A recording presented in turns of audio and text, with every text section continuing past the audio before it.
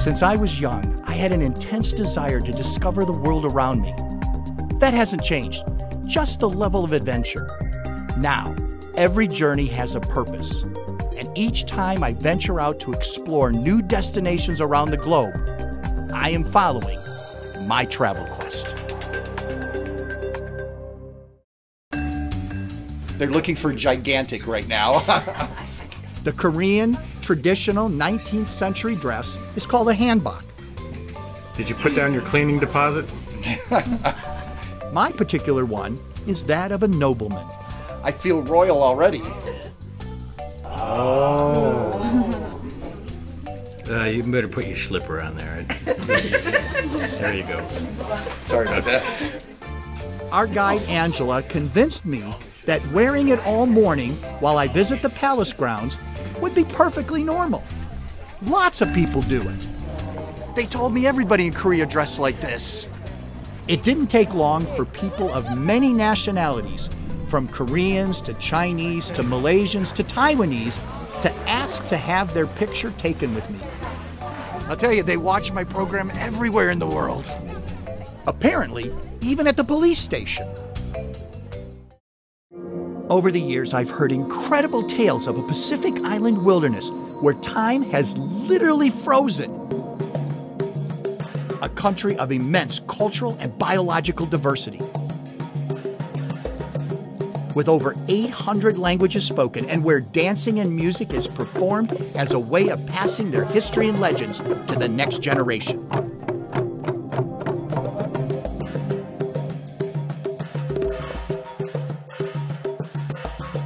Join me as we explore this remote, mysterious destination known as Papua New Guinea.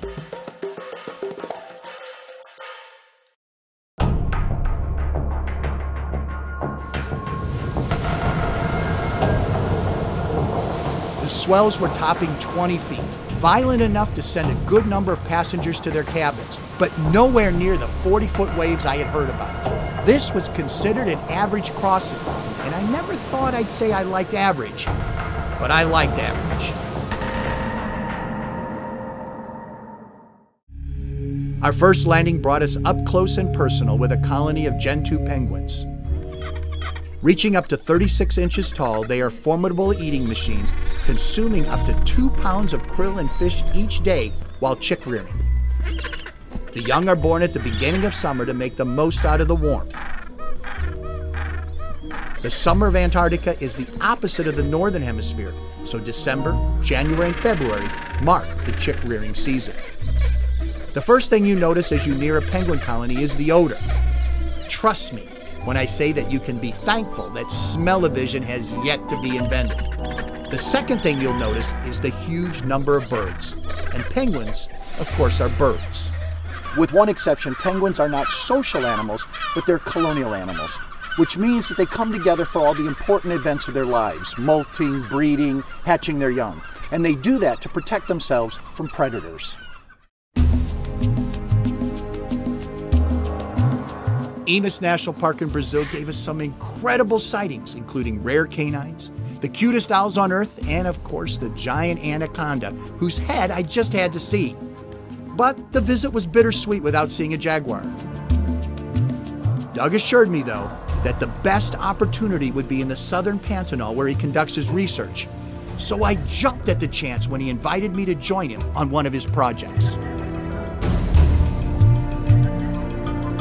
At 75,000 square miles, the Pantanal is the largest wetland in the world. To get to his research area, we had to fly to Cuiabá, drive 3 hours into the Pantanal, and then take a boat another 2 hours into the wilderness. Given its isolation, I was curious what it was about this area that drew Doug in. We see here, and what my research is also showing, is that you'll have multiple jaguars using the same territory because there's just so much food. Wetlands produce more biomass than any other type of biome, any other type of life zone. So they find much more food here. They're not as dependent on each having their own individual territory.